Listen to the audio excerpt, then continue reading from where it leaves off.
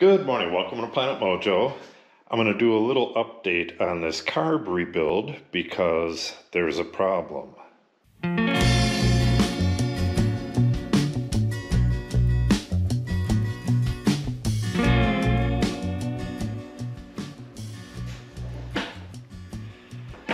This shaft right here, the shaft on here was all mangled up, and when I tried getting it apart, it just broke in half. So what I did was I ordered a new shaft online to match the old shaft. And this is it.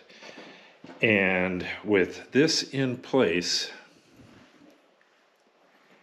you can get the choke plate in there, but no matter what, it's going to be closed when it's at the stop. I finally found a video online. It was just a 3D video, not an actual carb, but it shows them inserting the choke plate and turning it to the stop and putting the spring on. Everything exactly the same, except this slot is, like if you're laying it down like that, the slot is turned 90 degrees so that the choke is normally open. So there's your problem.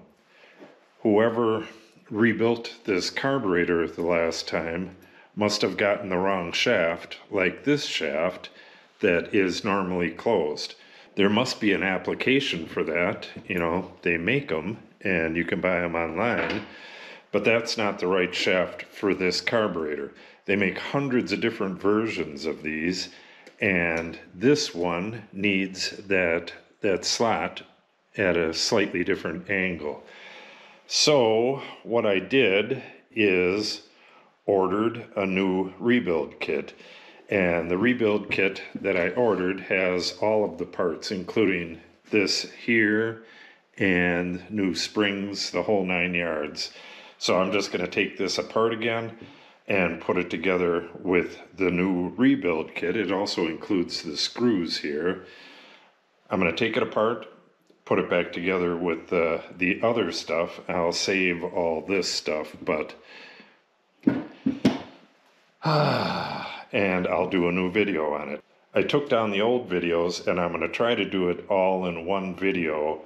Maybe have some pieces of the original video with the cleaning of the carb, but the entire assembly I'm going to do with the new kit.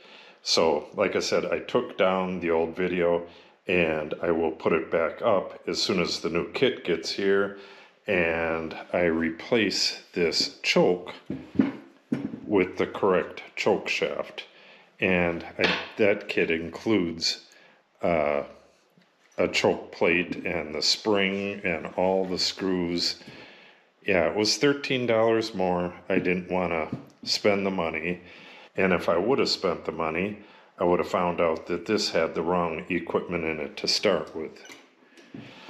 Okay, so watch for that. That's probably going to be 10-12 days. It takes a while for that to get here. So when it gets here, I'm going to redo this, and hopefully we can get that tractor started and get it out of the shed real soon. So if you want to see that, make sure you subscribe and click on the update icon. If you have any questions or comments, make sure you put them in the comment section below. And if you share the video and or give it a like, it helps the channel out greatly. Thanks for watching and have a great day.